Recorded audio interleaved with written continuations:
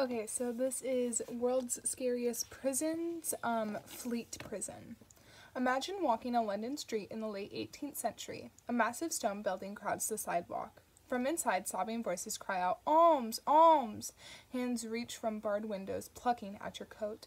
Alarmed, you fumble in your pocket for a few coins to deposit into a little box fixed to the front of a cell.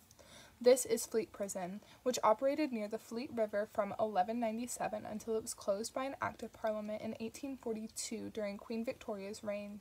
People who owed financial debts were the first prisoners in Fleet, but before long, prisoners of all kinds were sent there. Behind the bars, also known as Fleet Debtors' Prison, located in London, England by the Fleet River, operational 1197 to 1842. Number of prisoners, up to 300 debtors and their families were imprisoned at a time. Notable inmates were John Donne, poet, Ben Jonson, playwright, Sir Walter Raleigh, explorer writer, Sir Thomas Lodge, Lord Mayor of London, and Jorgen Johnson, Danish adventurer. I know I pronounced his name wrong, and I apologize.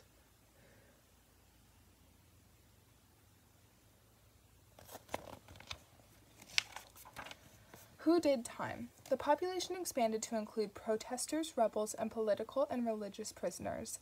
The poet John Donne was the philosopher and religious rebel William Penn, later the founder of the colonial province of Pennsylvania, are just two of many historical and literary figures who did time at Fleet. Conditions at Fleet Prison were actually somewhat better than at other prisons of this era, at least if you had enough money. Wealthy debtors lived in one side of the prison where they had their own rooms and furniture and servants to wait on them.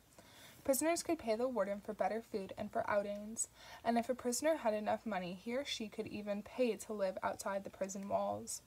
Life at Fleet was very different if you were poor. As in many debtors' prisons, poor prisoners were crowded together, often chained and left covered in filth. There are records of prisoners being forced to eat with hogs in the same space, and of people being so starved they caught and ate mice. A bishop imprisoned there described his bedding as a little pad of straw with a rotten covering. It's really sad.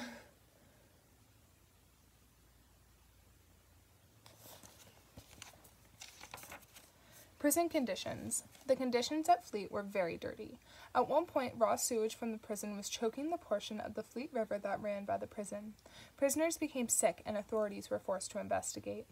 Fleet Prison was finally demolished in 1846. Fardington Street runs over the site where the Fleet once was. No trace remains of the prison that stood for nearly 700 years. Debtors' prisons. If a business or person lends you money in today's world, you don't pay it back on time, that person can take you to court. He can take some of the wages you earn, or he can make it hard for you to borrow money in the future. But none of these punishments are as bad as being thrown in prison. And that's exactly what would happen to you until the early 19th century if you borrowed money and didn't pay it back in England and other countries. Your creditor, the person to whom you owe money, could order you to be sent to prison, and there you would stay, your sentences as short as a few days or as long as many years. Debtors' prisons were a for-profit business. If you had money, you could pay the warden, the head jailer, for better food and for your own room. Of course, the problem with debtors' prisons, many scholars pointed out, was this: how could a debtor repay his debt if he was imprisoned and could not work to otherwise get money to pay back his debts?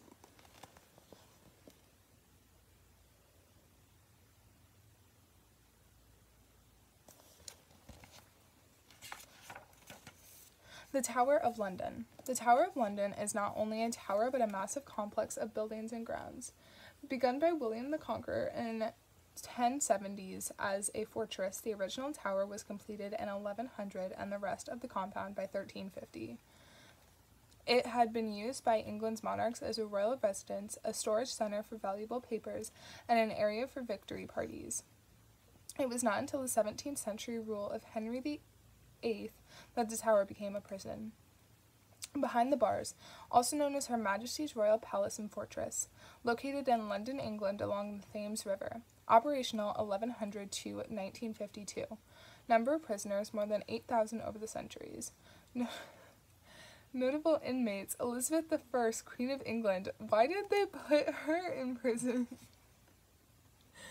Anne Boleyn, second wife of Henry VIII, Thomas Cromwell, chief minister of Henry VIII, Sir Walter Raleigh, explorer, writer. Oh my god, he was just sent to jail all the time.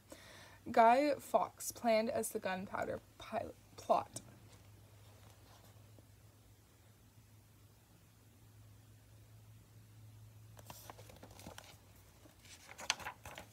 Not your average criminals. This was no place for common criminals. It was instead reserved for elite prisoners such as wealthy nobles and anyone who threatened the power of the throne. The politician Sir Thomas More, as well as the English Prince Edward V, not to mention two of Henry VIII's own wives, Anne Boleyn and Catherine Howard, were executed at the Tower. It was also common for people whose religious beliefs challenged those of the monarch to be sent to the Tower. Even Elizabeth I was sent there, by her own half-sister Queen Mary. That explains it. In 1554, before she became queen 4 years later.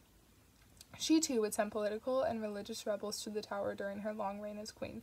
She was sent to the Tower and was like, yeah, that's a good place for the people to go. Life in the Tower. Living out the rest of your days at the Tower waiting to be executed must have been horrible. But daily life in the Tower wasn't all bad. Accommodations were spacious, and noble prisoners entertained friends and family with food and drink served by their own staff. Sir Walter Raleigh brought his family with him to the Tower and received treatment from his own doctors there. King John of France was even permitted to travel the country while technically a prisoner in the Tower. At one point, he gave a feast that included 12 chickens and dozens of bottles of wine.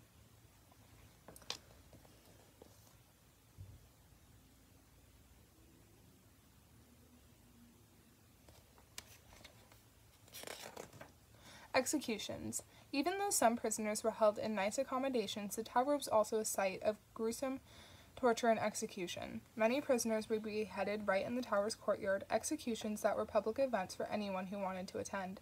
Perhaps the most famous person beheaded at the Tower was Anne Boleyn, who in 1536 was convicted of crimes against her husband, the King. Due to Anne's royal status, Henry VIII brought in an expert executioner from France to do the job.